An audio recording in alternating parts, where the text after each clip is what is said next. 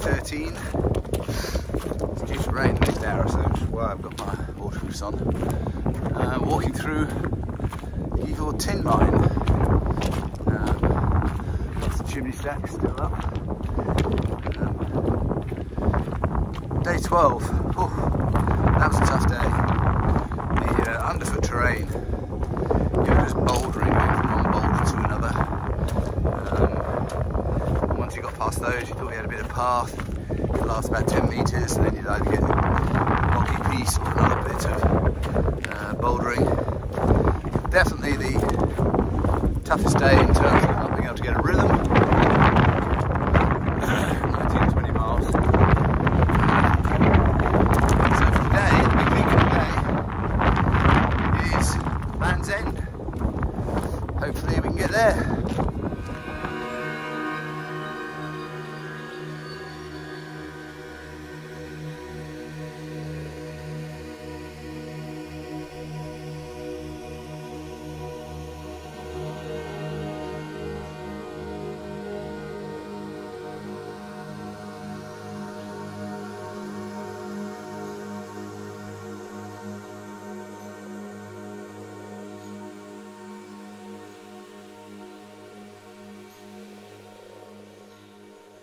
This is Cape Cornwall.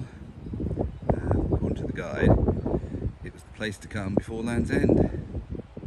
It's just a chimney at the end of the headland.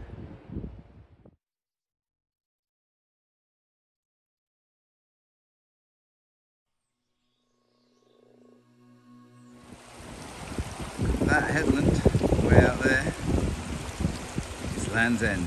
Probably about an hour or so before we get there.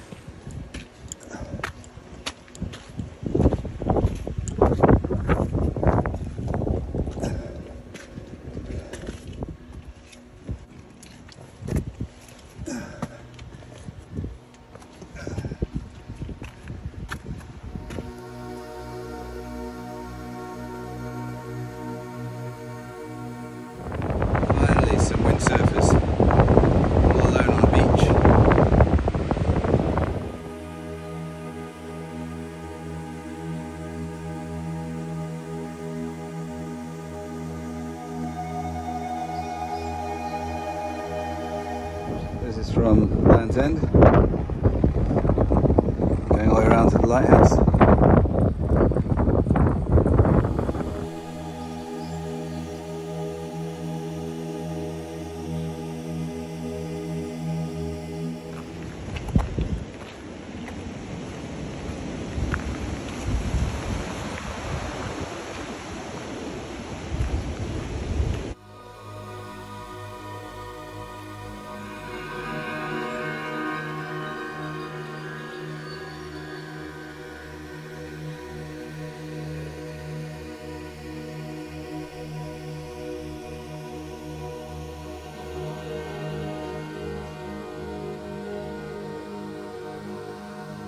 A secluded beach with people on it. So they must either live locally or they know they're renting a cottage just along the headland.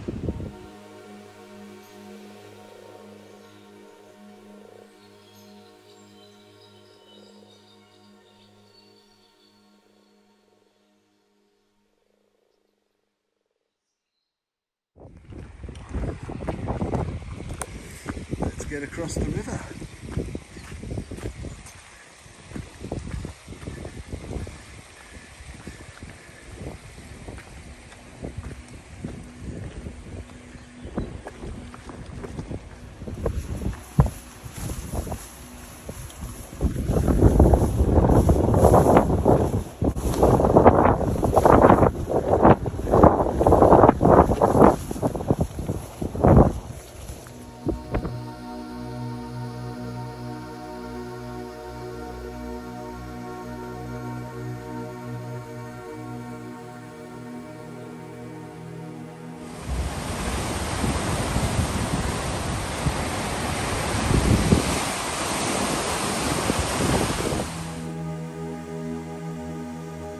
Day 13, a lot easier terrain than previous days. In fact, I met a chap on the way, and we both agreed which 2 sections were the worst sections to date, and which is quite interesting. But today was fairly easy, relatively easy. Yes, there were up and down headlands, but you're basically walking around headlands, around the next headland, which was quite handy. Started at what's it called, Pendeen Watch, which is where we're at a camp. Went round to Land's End, highly commercialised, had my picture taken, and then pushed on from there. And I was trying to get as close to Penzance as I could, and I've ended up in a bay. My tent is just by the sea. There's the sea, there's the tent. And tomorrow the objective is to get through Penzance. It looks like there's a long section through Penzance, and try and get to a campsite beyond Penzance so I can have a shower, clean some clothes and so forth. Most of the villages today, there were no shops, so I didn't actually have any provisions. I bought something at one of the last sort of cafes which I have tea. Due to rain tomorrow when I start, and due to rain for sort of 4 hours in the middle of the day. So that'll be interesting because it does change the paths, they become more slippery and slightly more dangerous, but yeah, we'll see what happens. Day 14.